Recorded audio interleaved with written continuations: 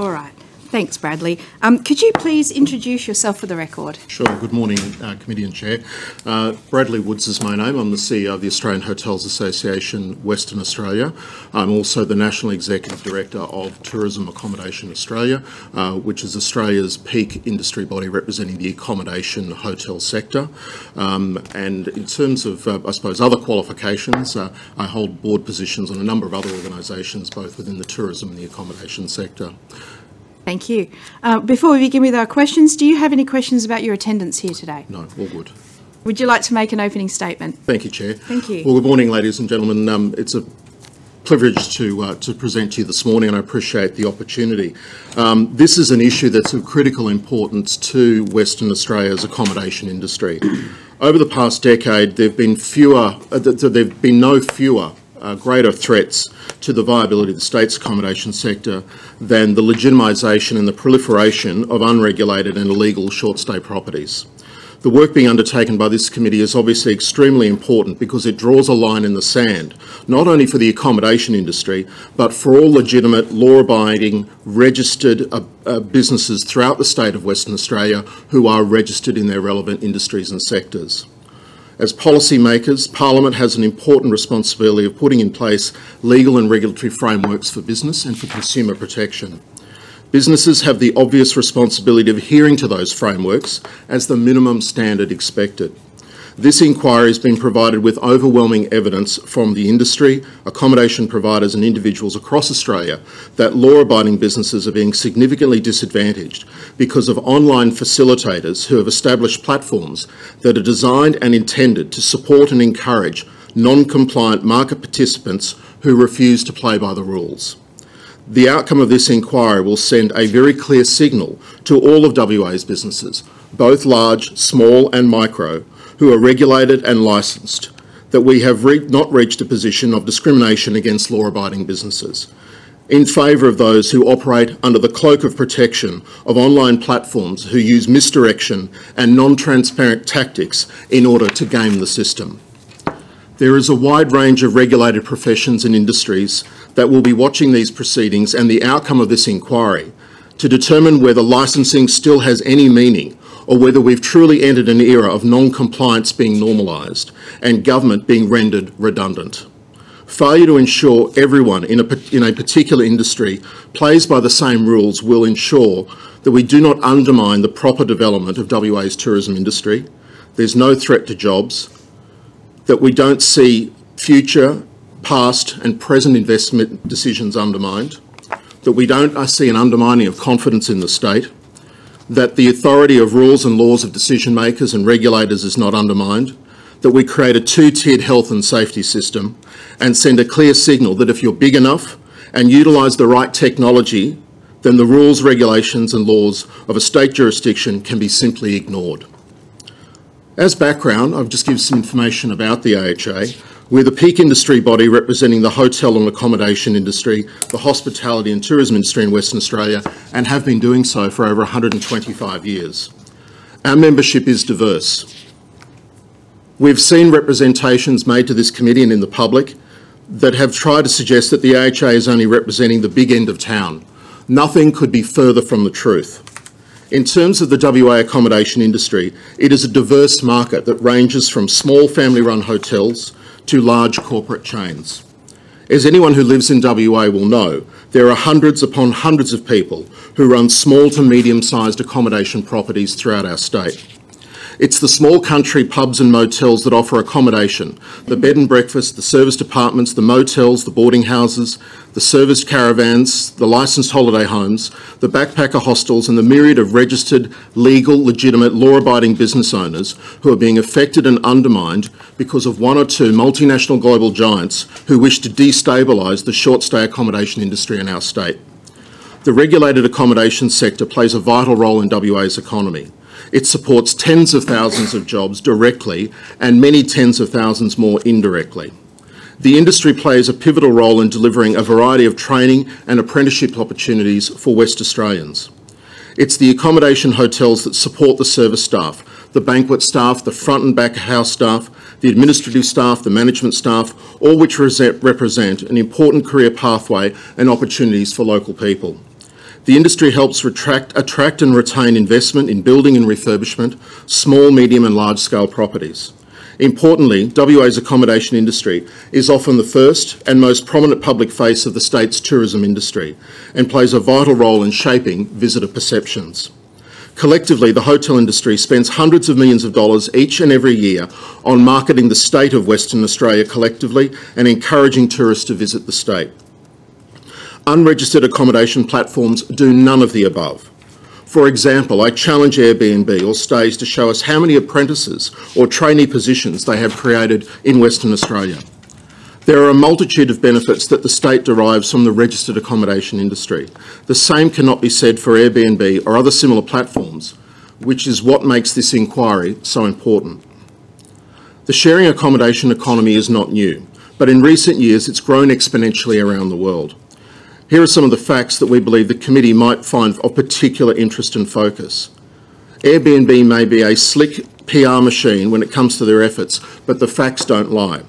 In May 2016, there were 5,425 Airbnb listings in WA. There are now over 12,500 listings. The original intent of platforms like Airbnb was to facilitate genuine hosted home sharing, such as the letting out of a spare room or a granny flat. And I want to make it clear that genuine room sharing, the listing of a spare room or a granny flat to provide short stay accommodation where the host lives in the house and shares the experience, is something that the AHA strongly supports. We believe it adds value to the tourism economy.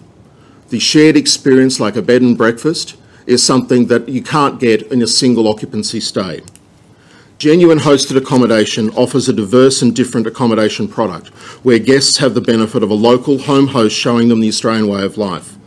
This is similar to someone who stays in a hotel and meets the locals, gets to see them at work and serve the property, compared to the unhosted accommodation, unregulated short stay properties where guests obtain keys from a lockbox with no day-to-day supervision, monitoring or support or engagement. As per the evidence provided to the committee by Inside Airbnb in its submission, entire home listings dominate in WA, making up 70% of all Airbnb listings and 92% of their revenue. The data clearly shows that investors are increasingly using the platform to rent out more than just their primary residence. Over the past 2 years, there's been a 40% rise in the number of hosts with 6 to 10 Airbnb listings on their own. So I'll say that again, over the past 2 years, there's been a 40% increase in the number of hosts who themselves are hosting 6 to 10 Airbnb listings. That can't be their home. It's worth pointing out that from May 2016 to now, the percentage of listings where they have a private room within a house, which is the definition of home sharing, has dropped by over 30%. The data clearly shows a massive growth in unregulated short stay accommodation, the commercialisation of unregulated short stay accommodation, and a move away from hosted sharing, the original intent of such platforms. It's important to point out that original intent of home sharing could easily be licensed and accommodated through bed and breakfast licences.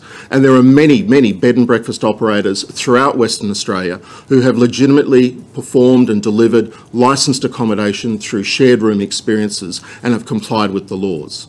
There needs to be a redress here for those particular people who are working in the industry who are now facing competition from those who choose not to register. Hotels, motels, bed and breakfast, service departments and hostels must all comply with a wide range of regulations, health and safety provisions, taxation requirements and red tape, and many properties that are listed on platforms such as Airbnb do not. It's very difficult to know which these properties are. When there's no address shown, there's no corporate ownership provided, there's no full name of the proprietor provided. It's all performed in a manner that's designed to misdirect and to provide very little information for regulators or potentially prosecutors. Unregulated short stay accommodation is not only undermining jobs and investment and training opportunities, but also contributing to housing affordability problems. Anglicare have recently provided just one of the many reports that have demonstrated the link between short stay accommodation and rental affordability. And this morning I'd like to table their report for the committee's submission and consideration. The USA's Economic Policy Institute reported into the impact of Airbnb, and it concluded that Airbnb was raising housing costs. This report clearly found that the benefits of Airbnb were far outweighed by its cost to the economy and local communities. To ensure that there is an even playing field in the accommodation industry and to safeguard local jobs, community amenity and guest safety, it's critical that short stay properties are all subject to appropriate regulation. So what is the solution? Western Australia is in a unique advantage in how we approach this issue. We can see what is working and is not working around the world. We have the benefit of seeing the platforms that have been tested. It's with this knowledge that we've formulated an effective, fair and efficient preferred approach to recommending to this committee to consider for regulating short stay accommodation. Platforms like Airbnb have grown exponentially as a result of utilising technology. It makes sense that the best way to regulate platforms is also through employing the same technology. The AHA strongly supports the introduction of a regulatory framework to capture all providers of short stay accommodation, and our submission includes recommendations for a regulatory solution that outlines 5 key aspects for the committee's consideration. They are a mandatory registration system, which would be a requirement to ensure that transparency, accountability and enforcement of all short stay accommodation properties can occur across the state. It's a critical regulatory measure that's been agreed to by Airbnb in other jurisdictions, including the birthplace of Airbnb itself, San Francisco. We are also recommending a one host, one home policy, which limits hosts to sharing only their primary residence and facilitating genuine sharing whilst ensuring that multiple properties on a commercial basis are not purchased as investments with the explicit purpose of competing directly with regulated legitimate accommodation whilst avoiding regulatory compliance and licensing requirements. We've also recommended that appropriate fire and safety standards be adopted to ensure that guests are afforded adequate protections, to ensure that the current unregulated short stay properties are appropriately equipped and have minimum health, fire and safety provisions. The current gap in such provisions between regulated and unregulated properties presents an unacceptable to risks and hosts alike.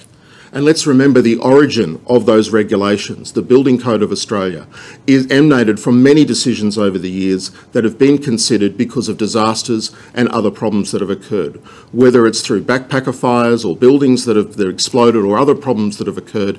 The Building Code of Australia has been formed with the expert opinion of builders and architects and specialists and tradespeople who understand the industry and have decided to reform and inform the Australian building community of minimum standards. And there is a definite requirement for minimum standards to exist between a residential home and apartment building versus a short stay accommodation provider, because the individuals in the short stay building do not have any of the history or knowledge of that building, where the fire escapes are, where the emergency exits are, how to get in and out, all of the factors that can impact the requirements around smoke detection, sprinkler systems, emergency exit signage are very different.